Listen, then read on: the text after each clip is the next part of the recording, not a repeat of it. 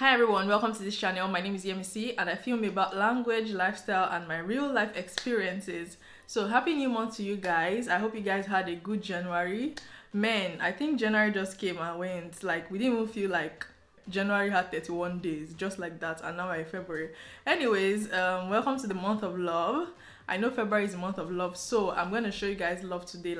Today, this topic, as you guys can see below, you already know what we're talking about today. So I'm going to be touching on this subject because there are so many people that have come to my DM in Instagram and they're always asking me like, Yemisi, I want to study in France, but I don't know how to go about it because I don't know how to speak French. So if you're new to this channel and you've not yet subscribed, please click on the subscribe button below and subscribe to this channel. Just give this video a thumbs up before you even continue watching. Just pause this video as it is now. Give it a thumbs up and subscribe to this channel if you have not, because that is going to help us to grow. So many people have come to me in my DM on Instagram and they've asked me, Yemisi, I want to study in France, but I don't know how to speak French. I only know how to speak English. Can I come? Or some people will be like, oh, I'm very interested in maybe a particular subject and I really want to I want to pursue my career in this line, but I do not know how to go about it and I really want to come to France because I want to study in France and I do not know how to speak French. So guys, I'm bringing you good news. Like, if you're coming to France and you want to study, come. Don't let anybody hold you down from achieving your goals, my dear. So I'm going to be answering your questions here. Even from my last video, I'm going to link up the last video. If you've not seen that video, please watch the video. You can even pause this one as you're watching it and just go and watch that video, then come back to this one. Anyways, as I was saying, the person asked a question. Let me just read it for you guys. I'm going to attach it here. So the question that the person asked was, hey, how are you? I'm planning to apply for master's degree in finance at Grenoble University. So I want to know which language they use for the interview, especially for international students. So now, to respond to that question, right, there are two sides to it. Now, if you're coming to study in France, you have to necessarily know what course you're coming for and know what you want to do as your career. Like this person said he wants to study finance. Now, okay, fine.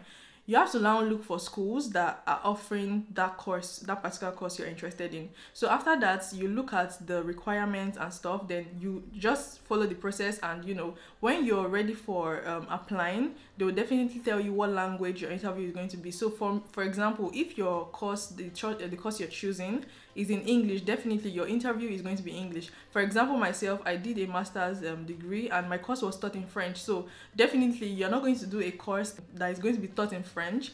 And I mean, they would definitely want to access your level of French language. For example, for my course, the minimum level before you can do that course for master's degree, because it's taught in French, you have to have a B2 level minimum in French language. So definitely, if you're going for a course that is in English, definitely you have to know how to speak English language and your interview will be in English. So I think that answers the question. Moving on, if you're actually looking to study in France and you don't know how to speak French, I don't think that should be a problem, right?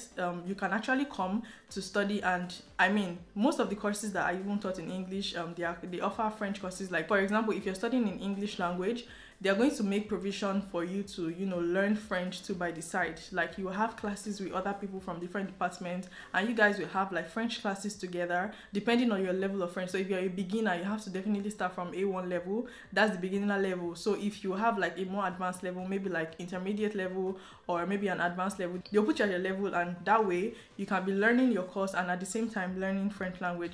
And I feel like this is really important because there are so many people that think that you can just stay in a place and you would not adapt. So what I would say is that keep your mind open, be open-minded to learn new things. I mean, even after your career, you have to look at the future. What's next after my career? What am I going to do like after my degree, when I'm done with my master's or maybe my PhD? What am I going to do after? So you have to look at those things. For example, if you're a student and you have to do like internship in the course of your study, you're in France, you have to definitely like do interviews to get internships or maybe jobs after.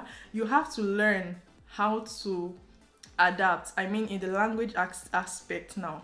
For example, you want to apply for internships. There are some companies that accept cover letters only in French and your CV has to, so you can't just say, oh, because I speak English, I will now, learn, at least incorporate French into my daily life or into my career. you have to like have your CV in French and have your CV in English, depending on which company you're applying to. So there are some companies that don't even look at the language.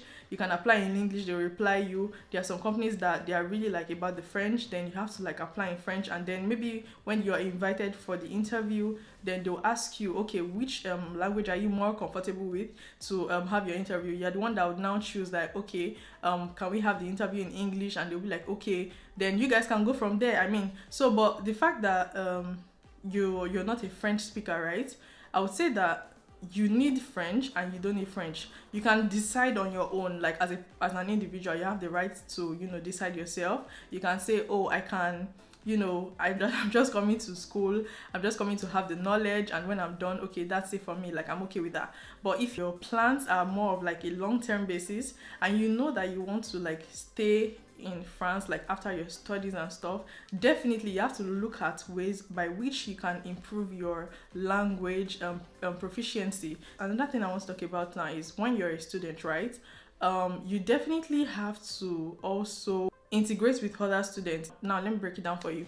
So imagine if, for example, you got your admission, you did your interview and it went well, and you've been given your admission letter and stuff, and you're coming to France to study, and you've even gotten to France, or maybe you've not even gotten to France yet, right?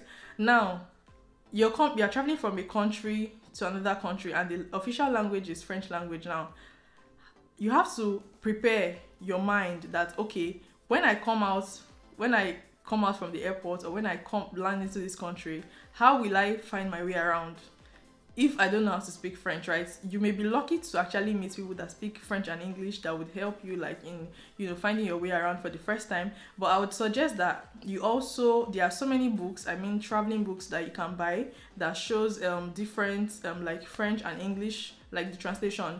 They would show you like how to ask for certain things, like just short sentences. Like for example, if you want to say hi, you can see there are some books that give you like examples: hi, bonjour, or maybe like good afternoon, please, I'm looking for this is like they would definitely have books that have translation. So I think that the best thing for you, if you're traveling or if you're, you know, looking to come to France, like if you've gotten your admission as in an English study, just try to get books that have those translations that you can, you know, read, study before traveling, so that when you land, you're not going to be lost.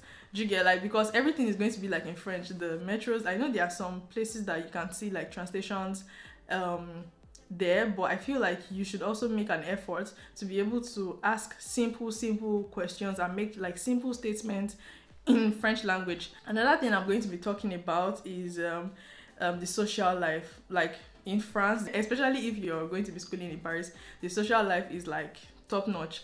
So imagine if you're coming as an English student and you're like, oh, I don't want to learn French language, I don't want, like, it's none of my business and stuff like that. Let me tell you, you're going to miss out on a lot. Let me not just lie, you're going to miss out on a lot of things. Like, I won't even lie to you. So imagine if you're having like get-togethers. I know like your classmates definitely will like be speaking English and will be English speakers too, but like to be able to like, you know, profit from the whole social life, the social experience itself, you have to like meet new people, meet new friends, maybe from your residency or from like just meet people, and they will converse with you in French. So knowing little words, learning little words will definitely help you on the long term to integrate properly into the French culture and society. So to respond to the question of do I have to know how to speak French before I can study in France, the answer is simply yes and no, depending on your own choice. So you can say yes, I have to learn French. Fine, it's going to be good for you because in your course of study they would add like French language to some of the courses you're going to be doing by the side. So you can say, oh, I'm going to be serious with it, and I'm going to like have like good grades, I'm going to be serious and learn the language, and it will definitely go a long way for you. So it can be yes for you and it can be no. Yeah, you can be like, oh, I'm okay with my English. I don't necessarily have to learn the language. Maybe you're not like passionate about learning new things. Maybe that's your choice. That's left to you. But I'll just say that from the things I've mentioned, you should be able to know which one favors you more, right? So I think everybody has a will. Everybody has their choice to make. So the choice is left to you. Which one do you want? Do you want to like live in a country where or study in a country where you don't even want to like learn the language or whatever, or maybe you don't even just care, like just leave it like that. Anyways, the choice is yours, and I would say that you should consider which one is good for you on the long term. So it depends on your goals, it depends on your aspirations, it depends on your desire. If you are looking to stay after your studies on the long term, I would say that you should make efforts to learn the language. And if not, if you're like, okay, after my studies I'm leaving, or after my studies I'm going to like look for opportunities in other places, then fine, it's good for you. So you should make your choice, and you're an adult, I mean so you should be free to make your choice and be like, okay, if I want to adapt, fine. If I want to integrate in the social life, if I want to have new friends, if I want to meet new people, fine. Like, you're free to do that. But if not, I mean, you can also choose the other way and say, oh, I do not necessarily have to learn the language. So I mean, the choice is yours. So I think I've answered the question. So I hope you guys learned a thing or two from this video. If you're not yet subscribed to this channel, please click on the subscribe button below, subscribe to this channel, give this video a thumbs up, and share this video to your friends, your family members, and everybody around you. And I'll see you guys in my next video. Bye.